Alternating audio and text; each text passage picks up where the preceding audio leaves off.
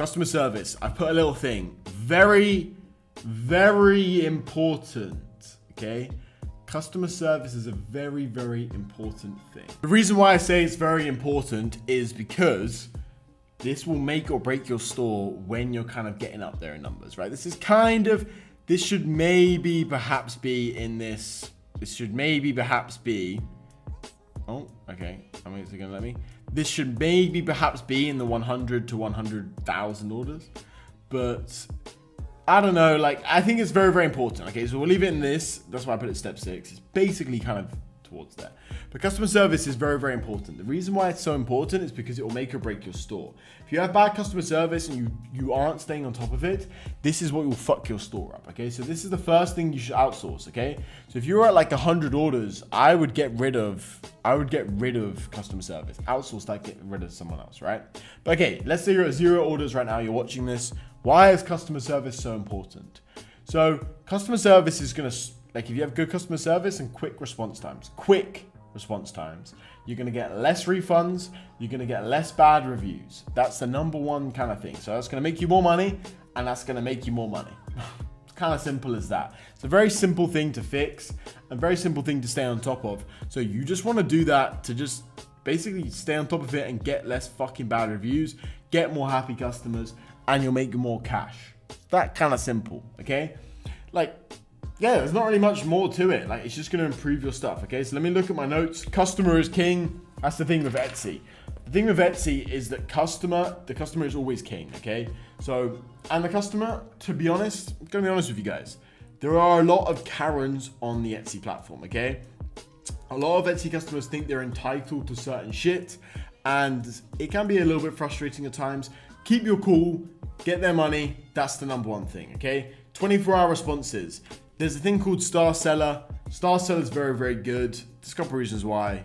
Trust me though, it's good. Respond to every single remark within 24 hours, okay? By every single remark, what I mean is, you want to send the first message within 24 hours every single time. Messages after that don't count towards this little thing, but first message, you want to send that every single time.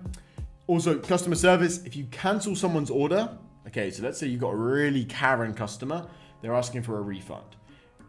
You want to refund the order, yes, but you also want to cancel their order so they can't put in a review. 48 hours after you've cancelled their order, they're unable to put in a review, so that's really good. Cases, I'm just powering through stuff here. Cases aren't too much of a concern unless you get a lot of them very quickly. Cases can be very annoying because often a customer will put in a case. It's basically like a claim on PayPal, a chargeback kind of thing. And Etsy will just automatically refund them from your money. Sometimes they'll do it where they automatically refund from their money. If they automatically refund from your money, you can appeal that and you can often get the money back if it's wrong, okay? Don't get bad reviews. It kind of makes sense, right? But don't get bad reviews. This isn't Shopify dropshipping. You can't just add a bunch of fake reviews and it's just problem solved immediately. Don't get bad reviews, okay? When can a customer leave a bad review? Okay, when a customer leaves a bad review, you can kind of combat it. You gotta kind of, to put it in the most polite way possible, you gotta suck their dick, okay? You just gotta massage them. The customer's always right, build their ego up, and you just gotta kind of really massage them into thinking that they're completely and utterly correct and they're not being unreasonable, which they probably are being unreasonable, okay?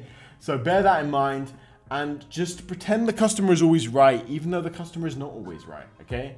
It's just what you gotta do. It's just what you gotta do, and just really focus on that, okay? And just get the good reviews in. Get the good reviews in. Once you're past like 50 reviews, you can start being more of a dickhead. You can start being more kind of strict with the refunds and stuff like this. But before that point, just be very lenient and be very nice to the customers, okay?